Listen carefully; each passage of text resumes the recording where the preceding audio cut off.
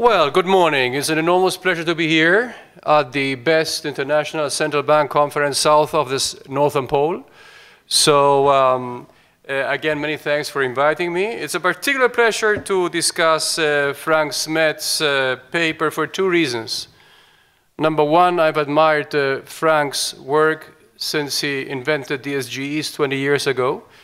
And at the same time, it's a very insightful paper because of its role. He is Director General of Economics at the ECB, and this this is systematic evidence on the effects of the world's largest economy pursuing a negative interest rate policy, NIRP, systematically for the last 3 years. And the paper he presents very insightful new evidence on the effects of NIRP, particularly on banks. I will talk about 5 things. Number one, I will extend a little bit his survey of the effects of NIRP on market rates, banks, and the economy. Then I will talk briefly about the paper. I will do just 3 comments on the paper. And then I end with 2 questions which go well beyond the paper. First question, are we breathing, is NIRP breathing the next asset price bubble? And the next question, final question, how could NIRP be avoided in the future? Because NIRP is certainly not the best of all circumstances to conduct monetary policy. So are there things which could be done to reduce the likelihood of future NIRPs, which goes well beyond the current experience, which I think is broadly very well managed by the ECB? Regarding the survey, I put my RAs to work intensely over the last 3 days, so we extended the 11 papers surveyed by Frank and Jens to 25 theoretical and empirical papers on NIRP in Europe. And here's a list of papers.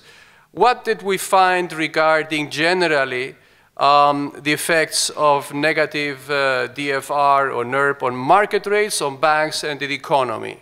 On market rates, basically all papers, the few theoretical papers, and most of the other papers which are empirical, show basically something which is very much part of Frank and Jens' paper too, which is that NIRP has brought down interest rates.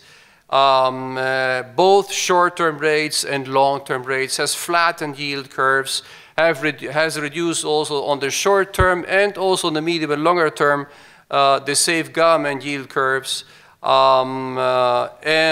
So regarding rates passed through, other than household deposits, has been high to full largely in this literature. Now what happened to banks generally? Regarding the volume of deposits, there's not much evidence, but it's a bit more mixed. Regarding loans, it's pretty much mixed. 3 papers showing a reduction in the volume of loan as a result of NIRP, 4 papers showing an increase in loans. And this may be an empirical reflection of the reversal rate reversal rate level, which was pointed out by Markus Brunnermeier and Kobe in the paper, very much also presented by Frank. Risk-taking increases, reserves come down, margins come down, profits come down, capital comes down, basically. So there is an unambiguous theoretical prediction and empirical confirmation that generally this hurts banks, basically because of the household deposit floor. Regarding the overall economy, asset prices go up. The exchange rate, not unambiguously, but generally, 4 studies it devalues. It is devalued by NIRP. The lending channel pass-through generally is effective. The asset price channel pass-through on output is a bit more mixed, but generally asset prices go up. The exchange rate channel pass-through, a devaluation here is confirmed. The interest rate channel pass-through, not much of evidence, curiously. Not many papers actually on this. And the expansionary or contractionary policy channel, you see very few papers on the empirical side and of contradictory signs. The inflation level would go up. So generally, there's lots of evidence, let me sum up, unambiguous for the rates generally, other than household rates, household deposit rates, and more ambiguous if we go to the overall economic effects, very unambiguous regarding the financial positions of banks, deleterious to banks. This paper does what, well, let me summarize again. It serves part of the recent literature. It graphically documents the binding ZLB on household deposits. It graphically documents also a full pass-through from the ECB's policy rate to all other short-term market interest rates, including very strong pass-through to short-term yields on safe government securities. It estimates statistically, there was not much time, which Frank had, but he presents regression results and documents large to full pass-through with coefficients around 0.8 or so from the policy rate to bank loan rates, which is exactly what is the main purpose of this policy. And it suggests from graphical evidence that bank loans have not declined, not even in banks highly relevant on household deposits. I have 3 comments on the paper. Number one, you present a hypothesis regarding why the zero lower bound for household deposits is binding. And it would be because of some combination of the low household cost of storing cash, the bank fixed costs in setting up offices, and their business plans regarding households generally, household deposit funding, and new liquidity regulation, NSFR, that raises the value of household deposits as bank funding source. Now, it's easy to suggest, and I will do it, this could be modeled and empirically tested by the authors, maybe not in this paper, but in subsequent work. It would be very nice to document these specific channels in a model. Now, let me also add to this that in a future cashless economy in the European area or in non-European area countries too, maybe Denmark comes first, as announced by the governor of Denmark 1.5 years ago, the effective zero lower bound could be much lower than zero, or even lower than minus storage costs if banks pay negative interest rates on sight deposits. There could be full pass-through in the future if this happens. Now, this is not around the corner. This will not happen next year, but maybe 5 years down the road. Now, this would accelerate certainly spreading of money substitutes, including credit cards, cryptocurrencies, not maybe bitcoins, but maybe the other better substitutes, eroding further bank deposits as a source of revenue of conventional banks. My second comment is regarding the fact that this paper evaluates the effects of an IRP on bank rates and volumes, graphically or statistically, as a bivariate reduced form relationship. Now, alternatively, the model transmission effects of NERP to rates could be evaluated in this paper by using a formal bank model, as done in part by Egertson or Marcus, Brunamaya, and Kobe, as referred to by Frank, that encompasses specifically the different transmission channels of DFR reductions into negative territory, and pointing out the lending, risk-taking search for yield, asset price, equity price channels, other than a reduced form bivariate relationship. And finally, my third comment is that, as acknowledged in the paper, it is very hard to identify the contribution of NERP separately from the 6 other programs that expands the ECB's balance sheet, which are simultaneous to NERP. I put together this graph because in the version which Frank sent me, there was not this very nice graph which we have here. But you see clearly here that NERP started by the ECB something around June 2014 in 2 steps. And then when you reach minus 0.2, nothing for a while. And then again, 2 steps around the end of 2016 or the mid-2016. But it's very hard to distinguish this from the other six programs. How could this be done? Very hard. So it's it's very hard to get reliable estimates of the effects of NERP on rates, maybe not so much, but certainly on bank lending volumes, on deposits, on the bank financial position. One possible way to do this is going well beyond this paper. This cannot be done in this paper, but maybe in a subsequent paper, is assessing the separate contribution of interest rate cutting and balance sheet expansions in a cross-country panel sample comprised by the increasing, still small, but increasing number of countries or regions that have applied either or both types of price-based and quantity-based programs since 2008, which is the euro area, the US, partly with its monetary expansion, balance sheet expansion. Great Britain, Japan, Sweden, Switzerland, and maybe a couple of other non-EA member countries that have done this around the world. And this would be nice, I think, and has not been done. Question number one, which goes well beyond the paper. Is this policy breeding the next asset price bubble? If you look at the US experience of the second longest bull market in equity prices and stock market prices, which is still ongoing, it correlates negatively with monetary policy rates. The same is true to some extent for the European experience. Obviously, this is a bivariate, simple correlation of a relation which is much more complex. It's multivariate and goes in both directions. So I searched a little bit, and it's the same papers which are also in your paper mentioned, but for different reasons. For papers that try to isolate the causal relationship from reductions in policy rates on stock prices.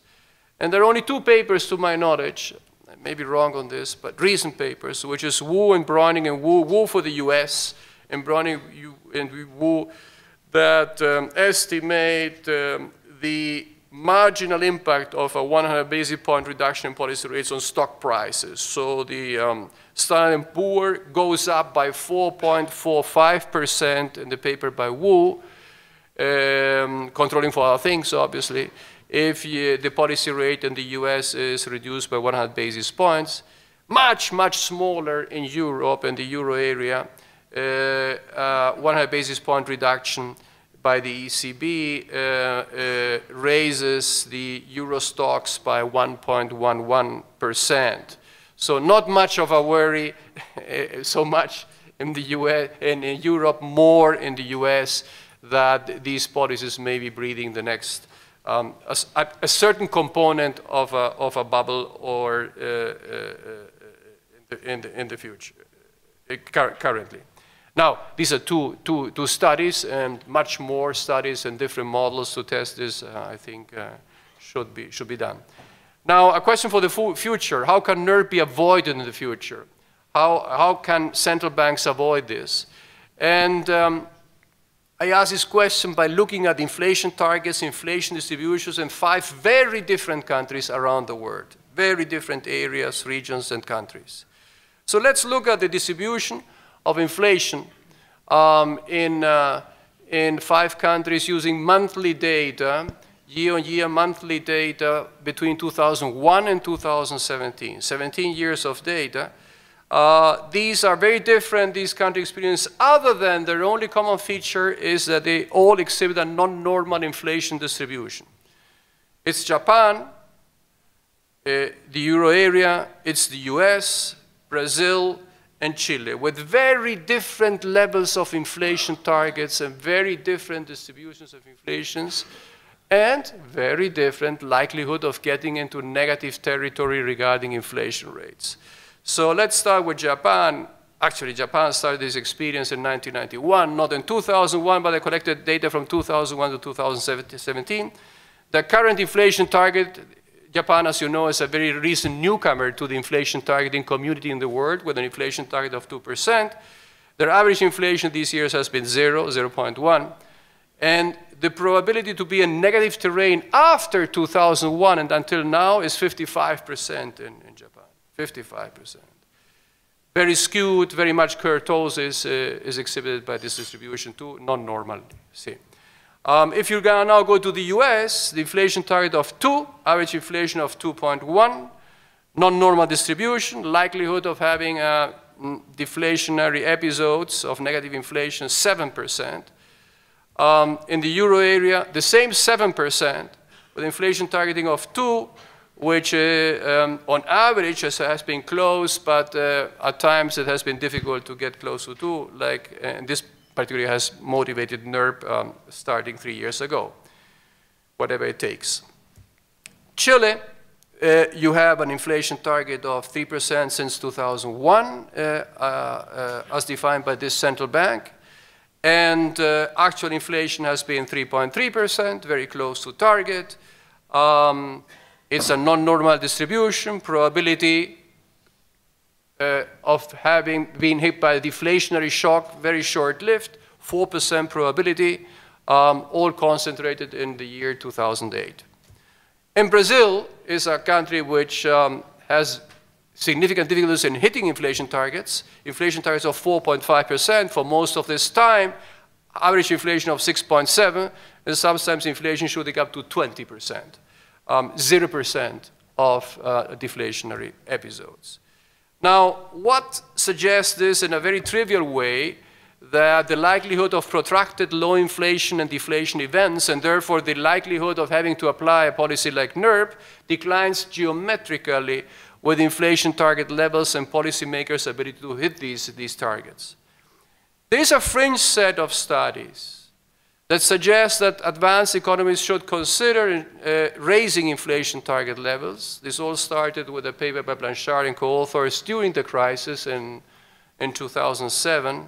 I think it was 2008, actually, by Blanco and co-authors who retook these arguments in 2016, and De Michelis in 2016. I think De Michelis is at the ECB. Thanks. I will take another 30 seconds and I'm done, Sebastian. There's another fringe set of studies, which I think is more interesting than the first one, but they should be combined, of a literature that argues that price level targeting is better than inflation targeting, because under price level targeting, you reduce inflation deviations from the price level target trends due to stabilizing expectations of future inflation, and therefore reducing the need of NERP even if you are at sometimes hit by deflationary shocks. This was all started by Lars in a wonderful paper in 1999.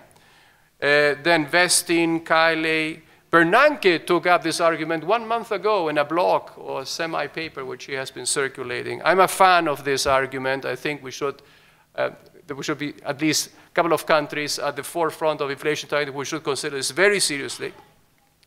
So my final question is, could the combination of price level targeting at a price level and a price level trend rate of 3% or above, slightly above, reduce future NERP events? In all likelihood, I think yes. And this should be quantified seriously and systematically by general equilibrium simulations of extreme events like deflationary events. That's it, and thanks very much for your attention.